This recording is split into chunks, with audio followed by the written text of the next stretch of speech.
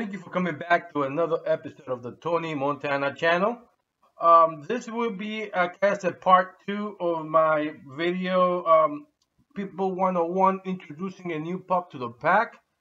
Actually, this is going to be a supplemental video for that. I was reading Mr. Marcus and Cool Beans 1203 messages, comments on the video, and I thought maybe it would be helpful to, rather than just answer them, answer this as a whole. So I am going to read what Mr. Marcus said. I don't get it. I have a new game bred puppy. So if I socializing with my other three dogs really well, he will start getting along with all the dogs in the neighborhood. Or will it be only cool with the three dogs in my house and not the other animals in the neighborhood? That's a good question, Mr. Marcus. Really, that as a puppy, the puppy is beginning to the puppy will, at that stage, if he learns that the dogs in the house are now friendlies and you take her out, again, it all depends on how old she is. Let's see, 17 weeks. I would say 17 weeks, you shouldn't be taking her out anyway. I'm very cautious when taking puppies out. Don't take them out too early, because unless it's just rain, I do pride myself. If it just rain, everything's kind of like clean, the floor, the grass, because they are babies, so you don't want them to put something in their mouth, which they more than likely will, or lick it, or something that way, because they're in the stage of discovery. So I won't take them out at that age. I will take them out a few months into it. For 5, 6 months, 6 months would be the early I would take her out. Plus, you don't want to be walking with the puppy and a big dog comes and attacks it. So I usually, when I do take out the puppy, I'm taking a grown dog with the puppy. And that way, if something happened, the grown dog could take care of the situation.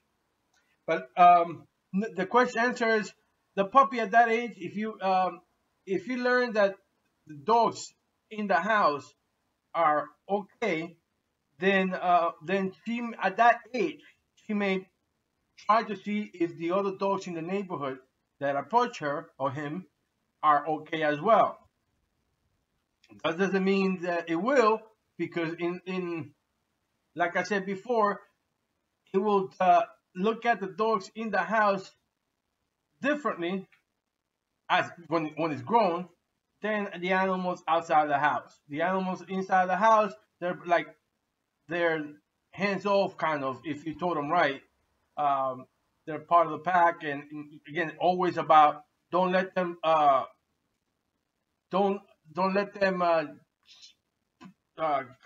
you say this? Don't let them rank themselves. You make sure you don't allow that to happen. Those posturing or trying to mount the puppy. Don't allow that. Don't allow that. That is just dominance, trying to assert their rank in the pack. And I would say the puppy should always be second in command after you, and they should understand that the puppy is second in command until pretty much they get used to each other, and then that won't happen. That won't be an aggression. Now, you also mentioned something about the tail, and also Cool Beans mentioned it as well. Let me read that part. Let's see. Bro, she's 17. This is Mr. Marcus talking. Bro, she's 17 weeks old and she's becoming a real handful. Also, I was going to ask you about her tail. Always like a little scorpion. LOL. Except when she sees me, as she gets super happy and wants to play. Other than that, Other than that, it looks like a fixed scorpion tail. I got to send you a picture.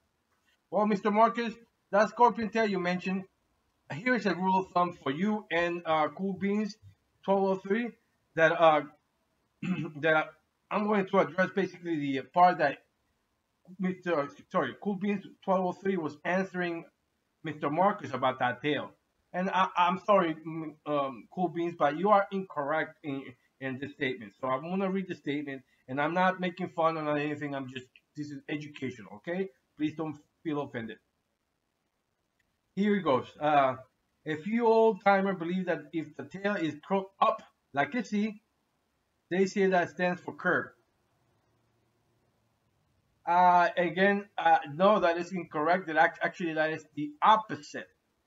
If it's, just think about it this way, anybody, the higher and forward the tail and ears are, the more, these are the things that you could think of.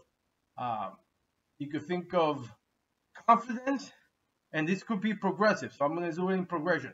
Confidence, dominance, and aggression. Okay? When the tail and the ears are, or when the ears will be back, the tail will be lower than the back, or all the way into between the legs. That is, I guess you would consider that is a submissive trait or submissive traits. That is showing submission, or yeah, and that could be okay, especially if they, when they look at you or they deal with you as a human, the ears maybe just literally just go back from being assertive. They have all the dogs. For example, if they're defending, they're eating, and there's dogs around. The ears will be forward, and they'll be more like intense. But when they see you or you come in, they should just switch back at least for a second.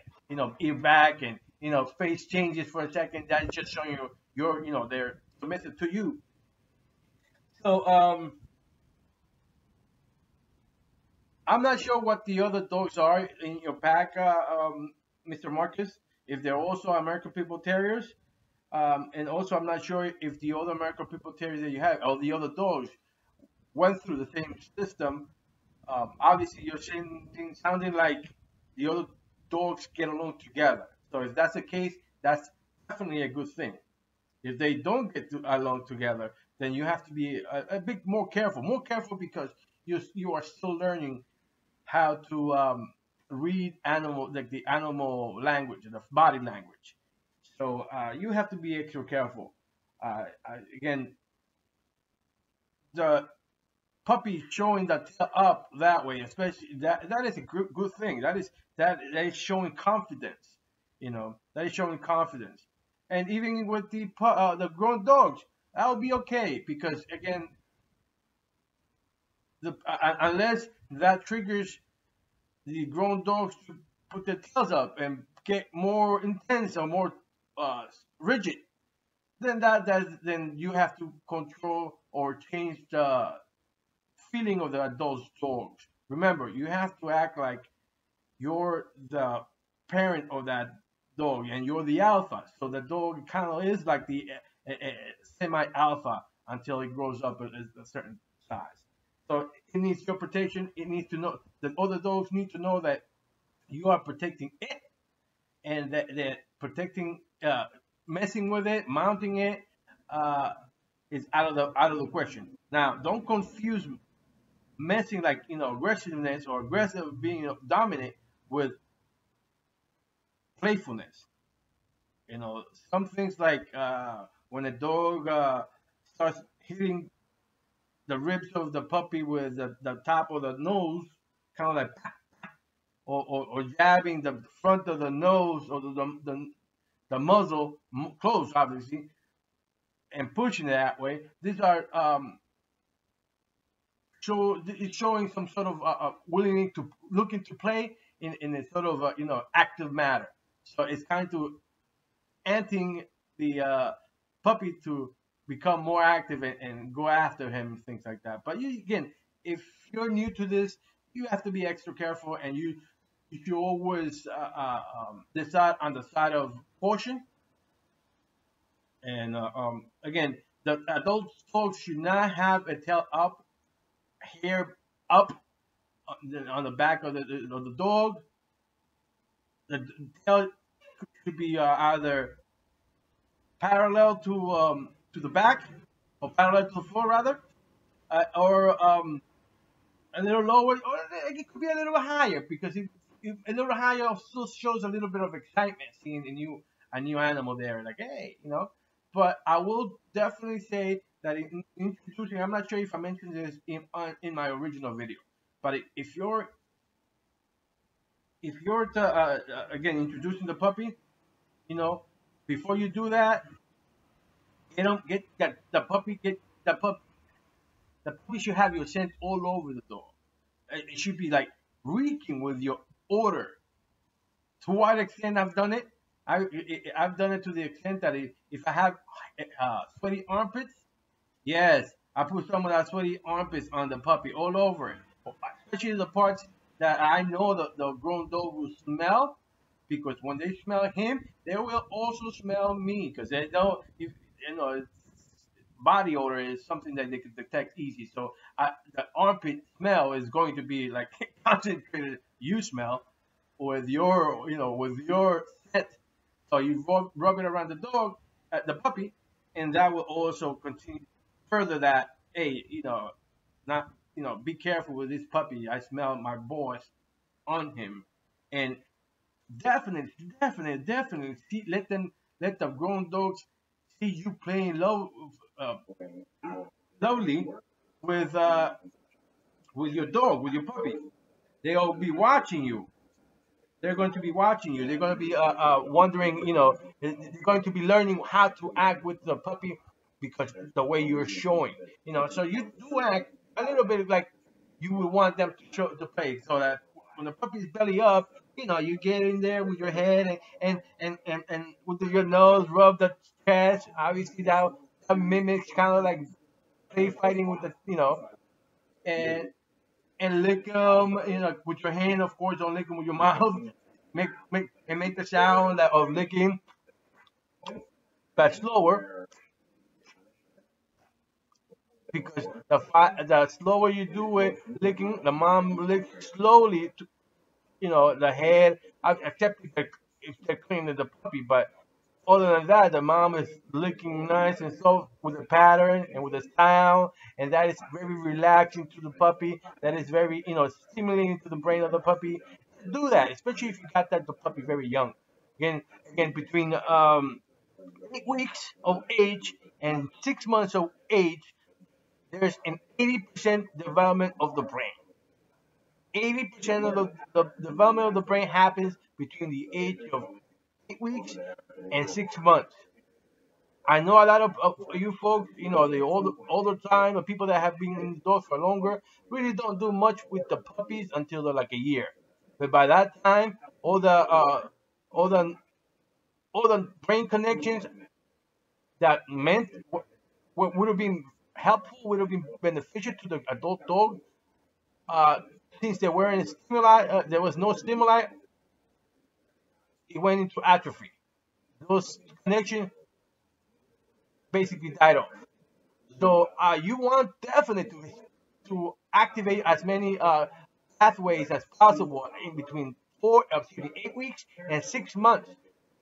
Get them as exposed to as much as possible. But after 6 months, they really have pretty much a personality. Pretty much 80% of them is there. So it is your responsibility, and you should do this if you want the best type of dog, best dog that you can have. Give them as much stimulation between the age of 8 weeks and 6 months, because that's 80% of the brain that you're developing at that time. Okay, so I hope I answered Mr. Marcus's question, and I hope that Beans, pardon me, I lost the number. Mr. Bean uh, also got what my clarification on the tail. All right, and you can go and Google this. This tail or dog language. Sit down and watch it. This is going to help you guys tremendously. Anyway, uh, Tony Montana, second part of the People 101, raising raising a puppy along other animals in your house. Okay, I forgot the name of the title. No, I won't front. But anyway, this is Tony Montana. Until next time.